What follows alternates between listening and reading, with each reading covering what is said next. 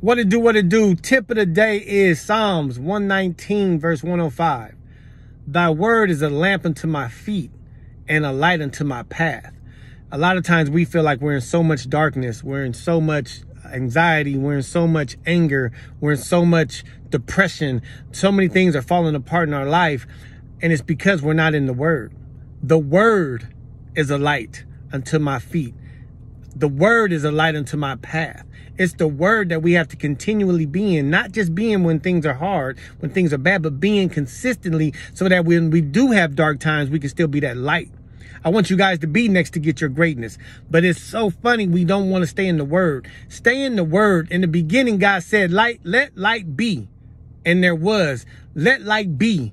Be in the word. Open your Bible. Stay consistent on what God is doing in your life so that you can be next to get your success, so that you can be next to get greatness, so that you can be next to get the things God had for you, so you can be a light to others. Keep your mind right. Stay focused. Be next to get your success. Love y'all. Bam.